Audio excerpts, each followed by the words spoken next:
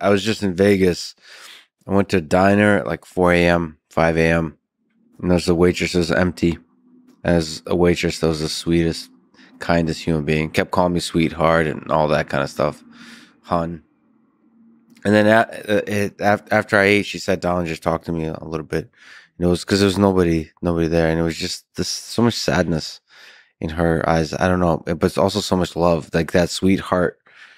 I mean, it reminded me kind of the John Candy performance because at first, because I was like reading a pretty dark book about Hitler. So I was a little bit frustrated that she kept talking to me because it was like it was almost like the same way that John Candy is. It's annoying a little bit, right?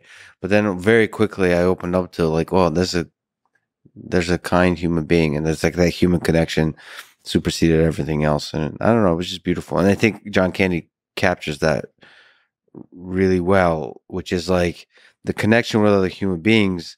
Sometimes we pull away from that because have a busy life full of stuff to do.